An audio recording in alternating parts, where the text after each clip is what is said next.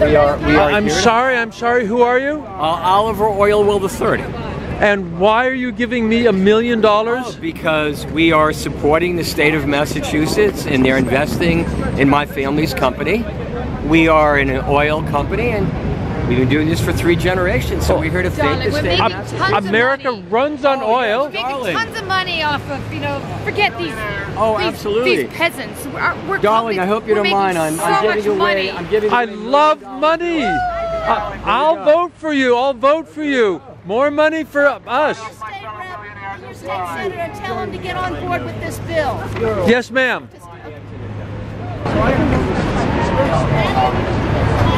Everybody. All right. Very good.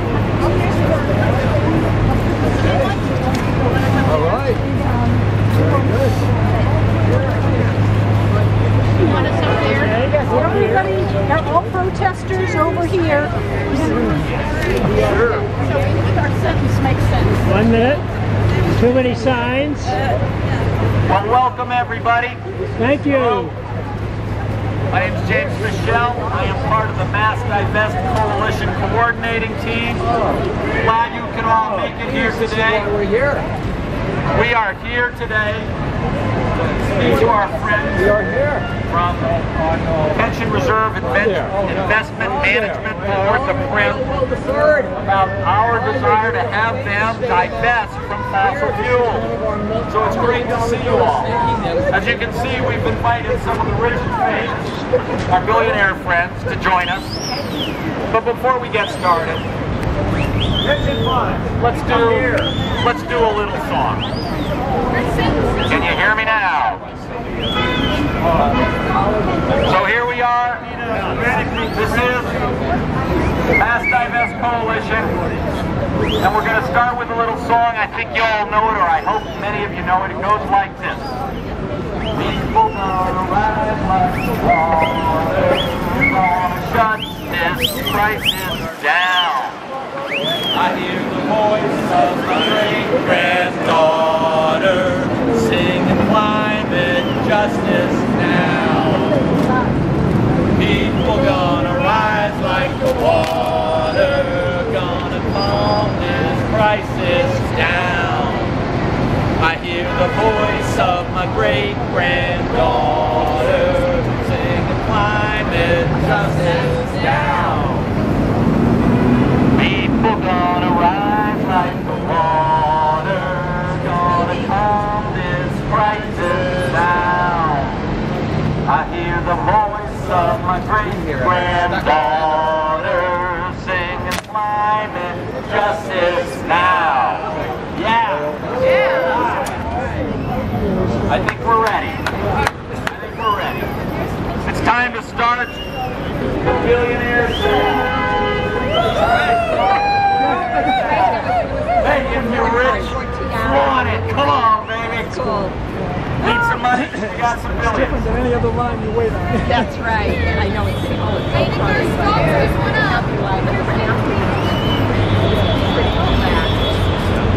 Here's to profits.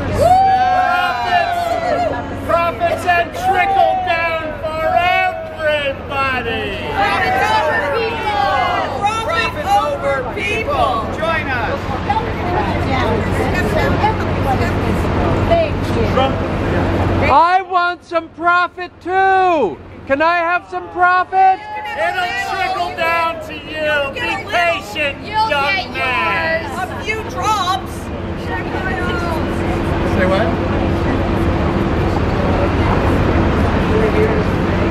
Profits, profits, profits. That's what we're here for.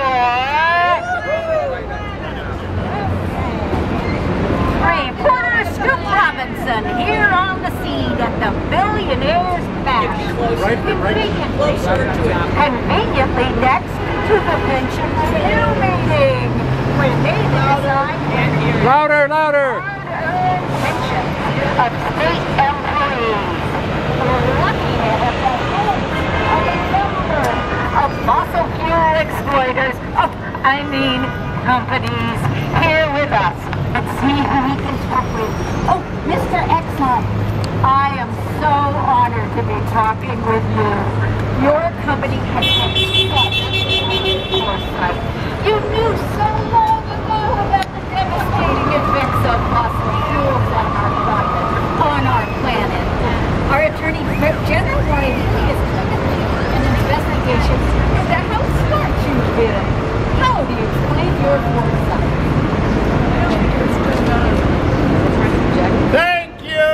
Thank you, you're too kind. Yes. Not only did we know so much so long ago, we had the foresight, as your wicked Attorney General will tell us, we had the foresight to know that we had to cover up what we knew. We wouldn't want to unnecessarily alarm the public, now would we? That's what's made us such a successful company, corporate style. Isn't that right, Rex? You betcha. You betcha. And how great to see all of you here. But it's also great to remember just how successful, clever, successful we've Louder. been. All right. You want to hear me? I got lots to tell you, young man. I got lots to tell you. And how about my new job? How about me being named Secretary of State? Let's hear Romney. Let's hear it. For Rex, our Secretary of State. Congratulations. There'll be oil everywhere for everybody. Now, I would never imagine when I was just a lowly CEO that I would have this job today. I wish we had called my job back then Secretary of Shale. Now, Secretary of Shale, hurrah! I want to tell you something. Each and every one of you can also be a big success. Yes, you just can. like we are. Yes, you can. And there's one trick. And this is with hats off to my friend Donald Rumsfeld. You gotta know what you need to know. You gotta know what you don't want others to know. And you gotta know not to know something that everybody thinks you know. No, no, no. Fake news, no lies. Ms. Brinkhorn doesn't seem inconsistent and irrational for Massachusetts to continue to be investing in companies that are both losing value and causing extreme disruption to the Earth's climate. Companies that could have warned the public about the dangers of climate change 30 years ago and could have changed the course of climate change. Why would we invest in them? Look, let's be frank. Trump isn't that popular in Massachusetts, and the Democrats run the State House. Somebody has to do the work here. Here we are, sitting on the biggest pile of money that any of us has ever seen. $60 billion. Our pension fund has $60 billion, and more than $1 billion of it is in fossil fuels. Pump that oil! Pump that oil! Pump that oil! Pump that oil! Pump that oil! That money comes from teachers and public employees and taxers. Sure is nice they trust us to invest their money. We appreciate the little people. And we do invest wisely. The climate change baloney is just a passing craze. Soon these coal and oil companies will be profitable again. To profit! Mr. Shell, Oh, hello, young lady. although President Trump has suggested that the U.S. should not stay in the Paris Agreement, several companies have suggested that we should stay. Not because they think it's good idea, but because they believe the fossil fuel industry should have a seat in the table in order to slow down emissions reductions.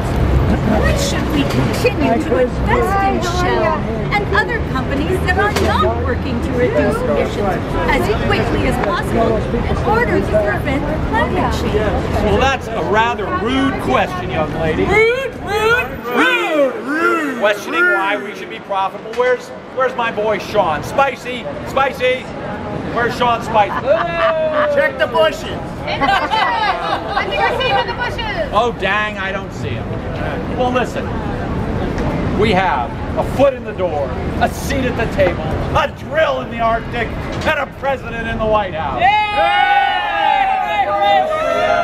And best of all, we have Rex T at stake. A wonderful. We're doing just fine. And listen, my shareholders, let's be frank, they're greedy, they need money. We're doing our best to maximize profits, and so far it's going terrific in the era of... No. Does that answer your question? Gone down. Yes, sir. Yes, All right. You're risking all the content. Thank you. Mr. Freeport, Massachusetts is one of the most progressive democratic states in the nation. They are attempting to reduce emissions through our local Pollution Act and by developing green jobs all around the state. Why should we go in the opposite direction by investing in fossil fuels and supporting the Trump agenda? Exactly. It just ain't right having a one-party state. That might be okay in some of the places we're investing, but not here in the good old US of A. They keep talking to me about diversity. Well, we're trying to give Massachusetts some political diversity. Here. You're gonna challenge me on that? Diversity! More millionaires! Support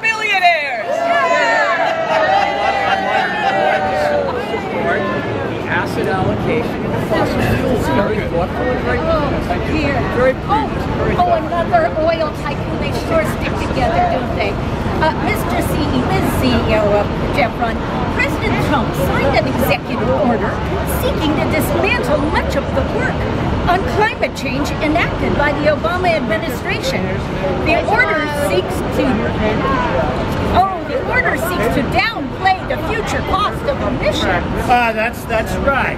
Back off the Fed's tracking of carbon emissions. Yeah. Oh yeah! Rescind the 2016 moratorium on coal leases on federal lands.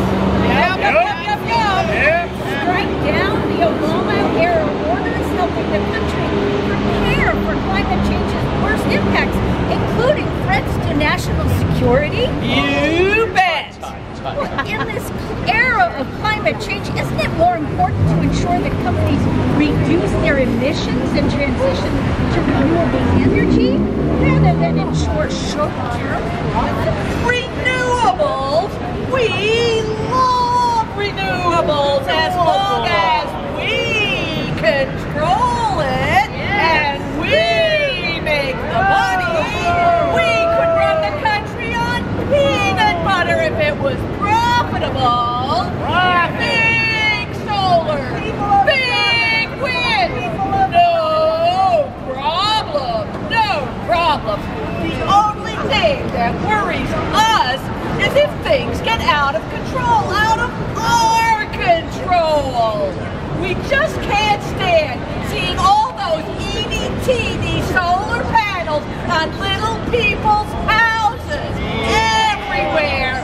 Boo, boo, boo. And if cities and towns get hold of the energy sources for the municipal stream, oh no.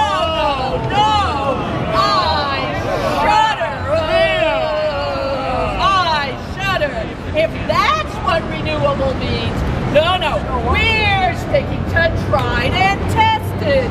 Oil, gas, heck, even coal.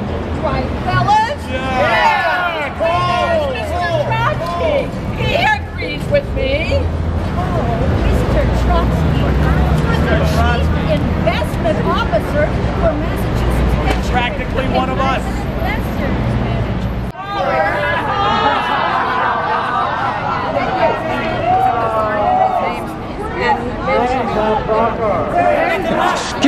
what are you selling? Very lucrative. I'm selling money. Could I get a special deal on it? Well, let's see. I need a tax break, about $100 million.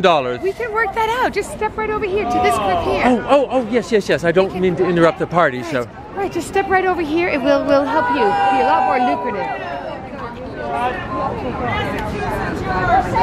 Massachusetts, you're our state. Fossil fuels off our plate. Take fossil fuels off our plate. Massachusetts, you're our state. Take fossil fuels off our state. Massachusetts, you're our state. Take fuels off our plate. Massachusetts, you're our state. Take fossil fuels off our plate. Massachusetts, you're our state. Take fossil fuels off our plate.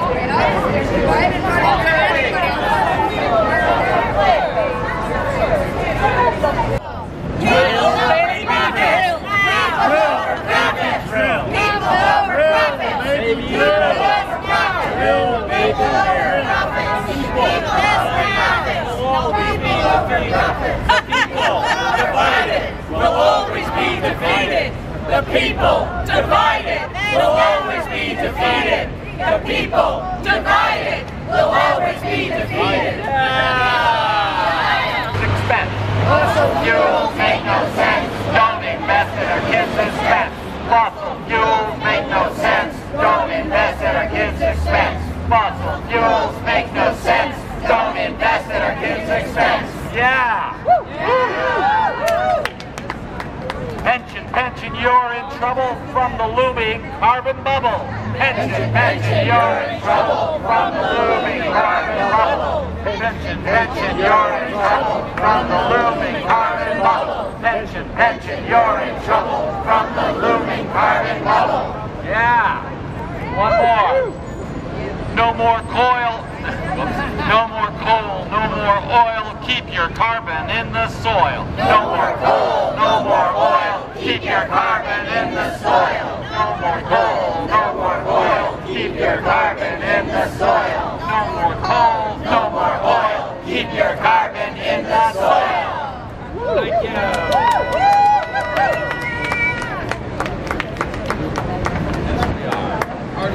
Now, some of you have heard me say that fiduciary duty is often used as a weapon against us. And people say, am I doing okay? People say fiduciary duty, and then we're supposed to all freeze and fall down like it's some kind of Hogwarts spell. That's not what fiduciary is. Fiduciary duty says that people in charge of investments should use their best judgment about how to invest that money on behalf of the people who are their beneficiaries. Yes.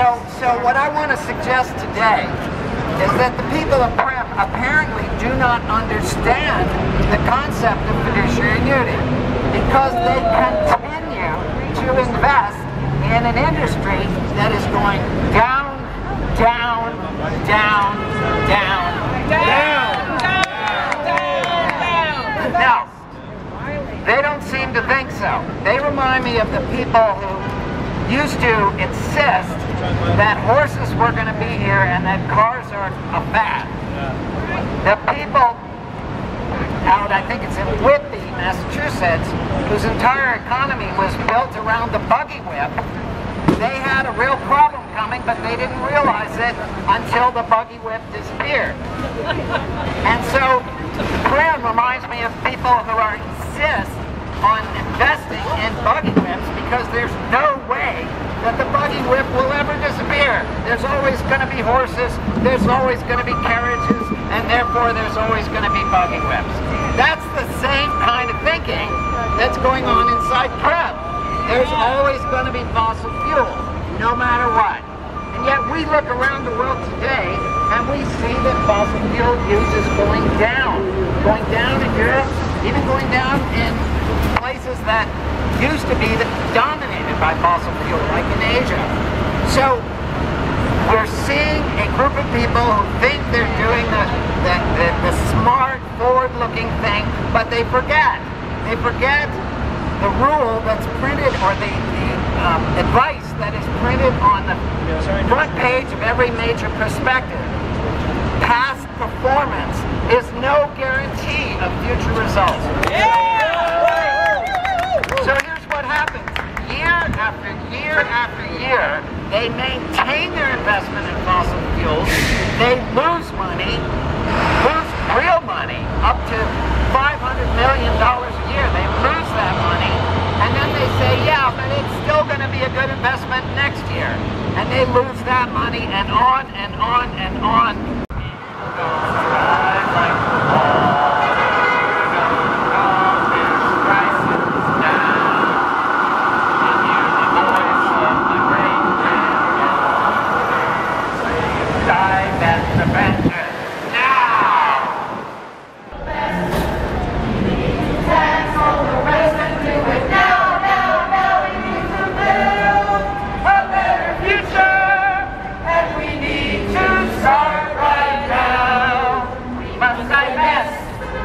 Fossil fuels, invest in green and make it clean and do it now, now, now. We need to build a better future, and we need to start right now. We need to build a better future, and we need to start right now.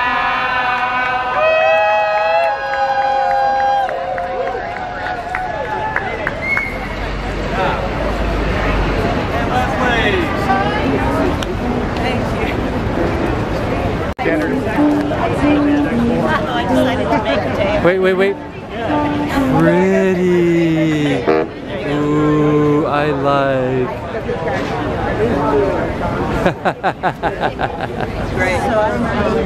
Oh, yeah.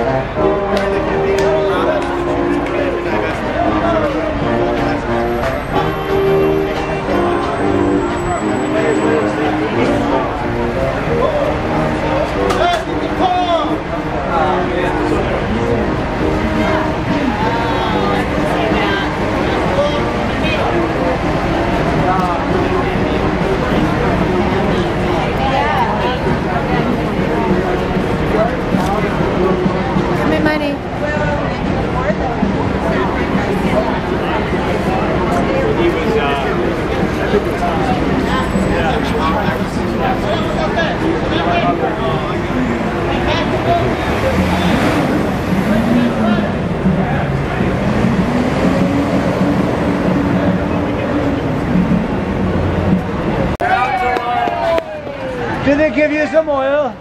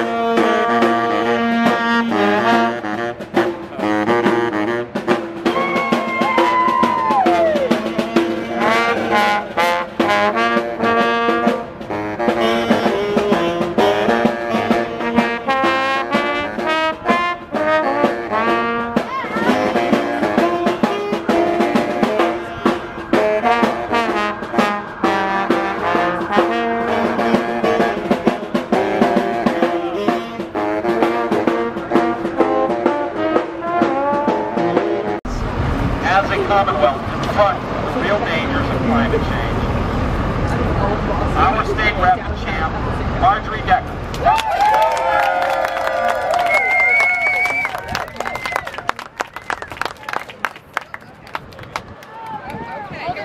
the red button. Okay.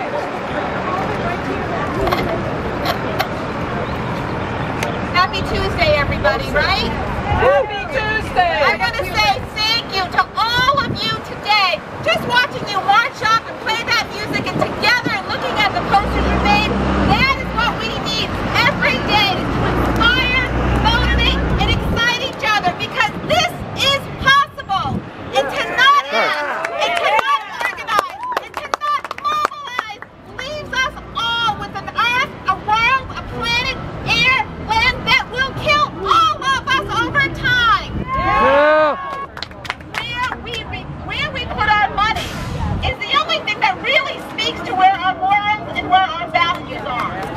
Yes. I do not want my retirement on the backs of my children, my grandchildren. We are already hurting them. The world that we are leaving them will be much more complicated to clean up. Yes.